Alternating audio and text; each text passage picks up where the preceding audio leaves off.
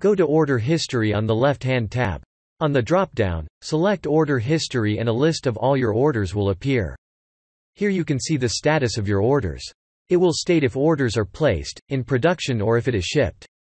If you are after a specific time frame, select the date on the calendar here.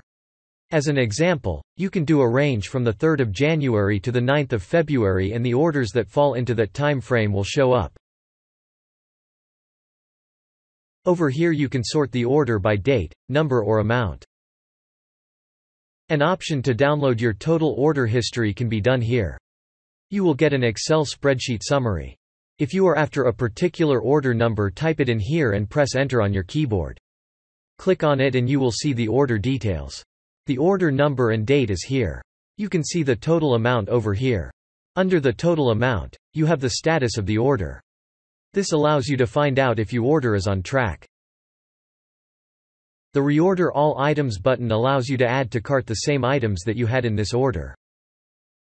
There is an option here to download a PDF copy of your order. The Cancel Order button will allow you to cancel the purchase. Please contact your account manager first before doing so. Down here you have the payment information that shows you invoice terms.